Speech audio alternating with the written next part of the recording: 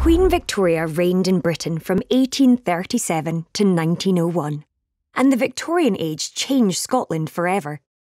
In one lifetime, Scotland's population went from living mainly in the countryside to living mainly in the cities.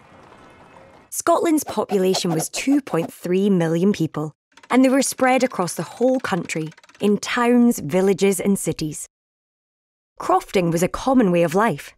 But during Queen Victoria's reign, the Industrial Revolution brought many scientific and technological breakthroughs.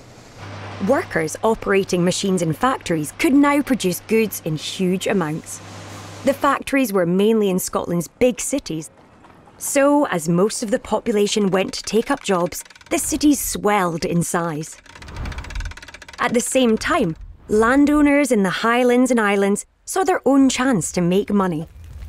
The Highland clearances meant that thousands of Scots were forced from the countryside to make way for sheep farming. Most of these Scots headed for the cities, while others left to start a new life abroad. Scotland's cities also saw new populations arriving from overseas. The promise of jobs in industries like cotton, jute and shipbuilding brought people from Ireland, Italy and other parts of Europe, all looking for a better life. By 1850, railway lines connected all major towns in Scotland, transporting goods and offering people the chance to travel more freely. Terrible social conditions in Victorian cities meant housing was overcrowded, diseases like cholera were widespread, and workplaces could be dangerous. But the Victorians also started to make life better.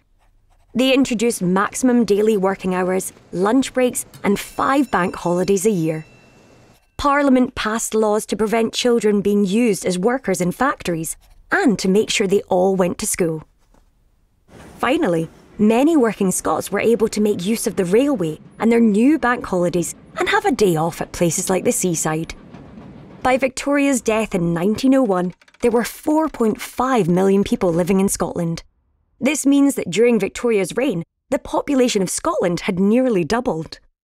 The Victorians gave Scotland lighthouses to make travel safer, inventions like the telephone to make communication easier, and improvements in medicine like antiseptic that help people live healthier and longer lives.